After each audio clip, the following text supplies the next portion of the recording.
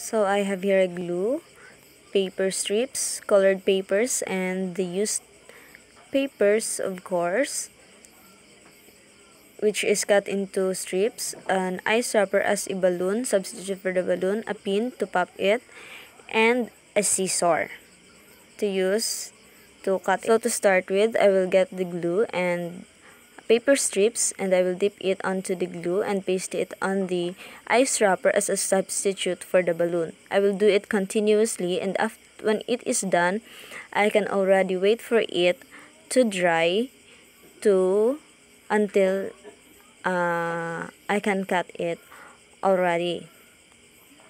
So I will do it continuously first.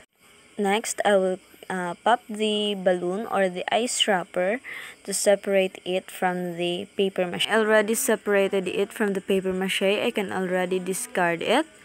And after that, I will cut the upper part of it so that it will be equal in length. So after cutting the upper part of the pencil holder, I will push the bottom of it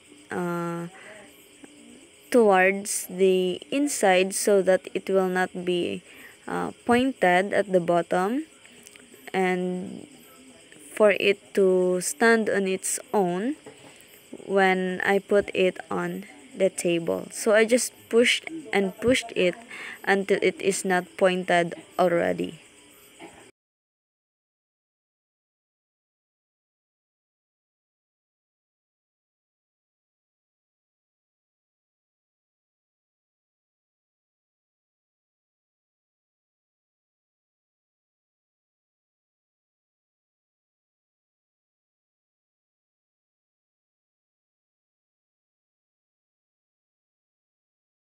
Next, you can already create your own design depending on your wants, like using paint, watercolor, or anything that you wanted to put in your paper mache or pencil holder. So for me, because I don't have an available paint or watercolor, so I just use the colored papers to have some colors in it and to have a bit of design. So I will paste it like the first step that I have done, and I will do it continuously until it is done.